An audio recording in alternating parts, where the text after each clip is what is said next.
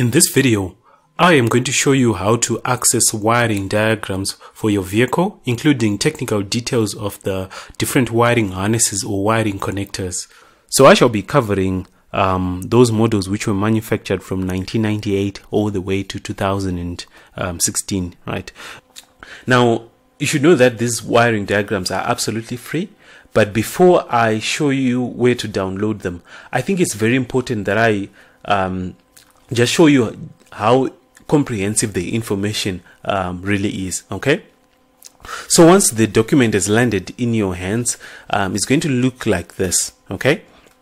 It has got different chapters, and those chapters are different units within the vehicle which have got electrical circuits, okay?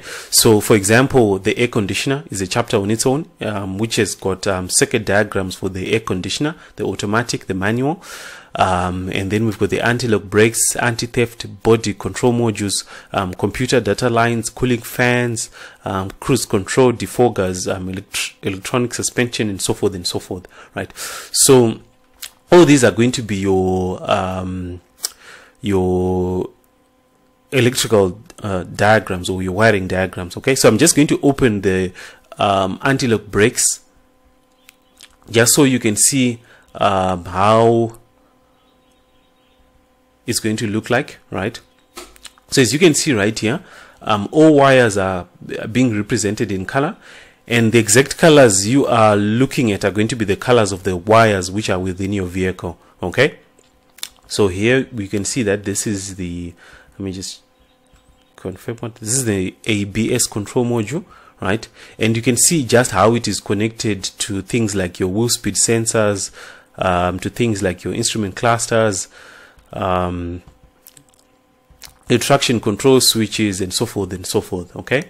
So in order for you to in fact, you can actually zoom these diagrams to any scale, right? And you don't have to worry about them pixelating because they are in high definition, okay? So you scroll right down, you've got things like your radio, you've got things like your transmission, and so forth. So under the radio, you can see that we've got the base radio circuit and the premium radio circuit. So depending on which your vehicle has, all you just have to do is to select it. And as you can see, it is comprehensive, so to say, right? And represented in a very neat way, all right? An easy way for you to follow, okay?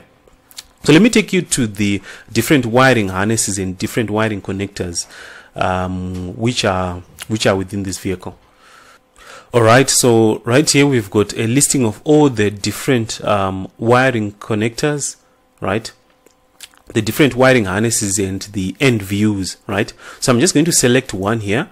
I'm going to select, let me just find maybe the ABS, or just maybe the powertrain, right? The powertrain control module. This is 2 of 2, 1 of 2, right? So this is what your powertrain connectors are going to look like. So you've got your pins explained here, right? You've got your pins explained. Pin number 1 all the way to pin number whatever the max, pin number 70, okay? So pin number 1 is going to be explained here.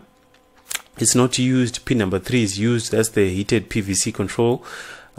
Pin number 5 is the generator motor circuit, and so forth, right? So you can easily follow through, and whatever these pins are representing is going to also correspond with what you have seen at the electrical in the electrical diagrams, okay? So if we were to open the electrical diagram for the powertrain control modules, the pins that we are looking at here and the colors are also going to match or correspond, okay?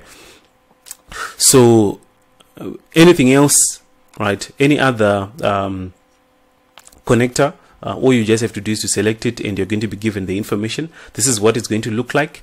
The description, the harness, the number, and the base part number. If you want to look for it online, you can use this base part number, right? And